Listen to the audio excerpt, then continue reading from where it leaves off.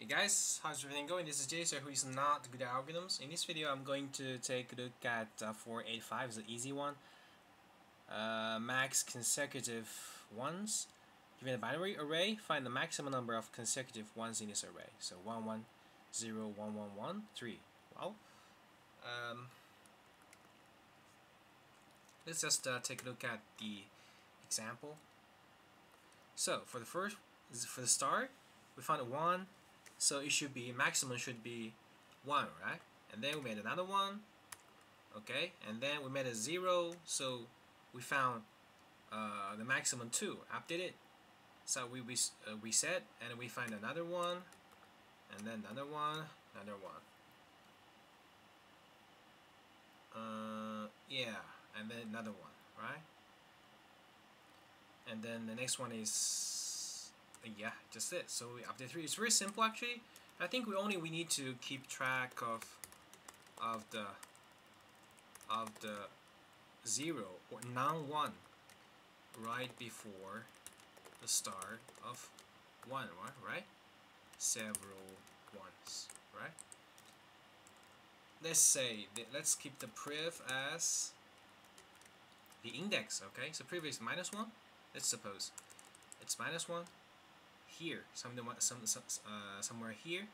So we will loop through all the numbers, and I will be set to the last one, the space after 1, so that we don't need to handle the last last consecutive ones, right? Okay, I'll set it to nums. This is only for convenience. I++. Okay, so there are several cases of this. First, if nums I is 1, right? If it is 1, actually we do nothing, right? We do nothing, we continue.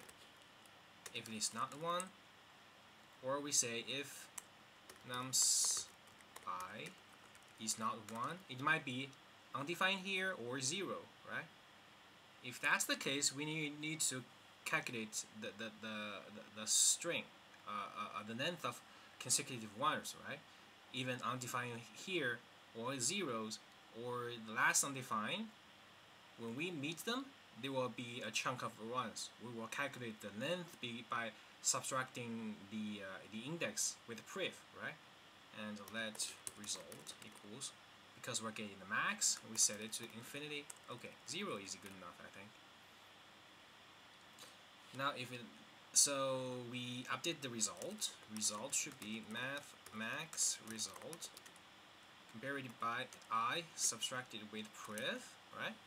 So -1, we got 1, 0, 1, 2, -1. So we got 3, right? But actually there's a 2. 1, 0, 2, so it's 2. But it's not, so I think -1. Yeah, and then we need to update the priv to itself, right?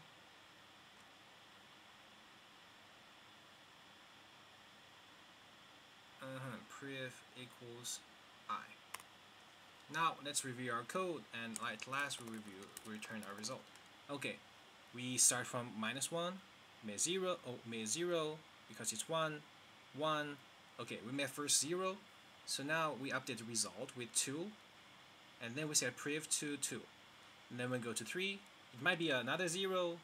So the length will be 0. Update nothing. We got 1. We do nothing.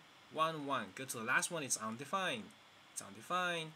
We calculate the sum, the length, and update it. So I think it should work. Wow, it's super slow. Not that bad. Anyway, this is what I can think of. Time, it's very simple. It's linear time.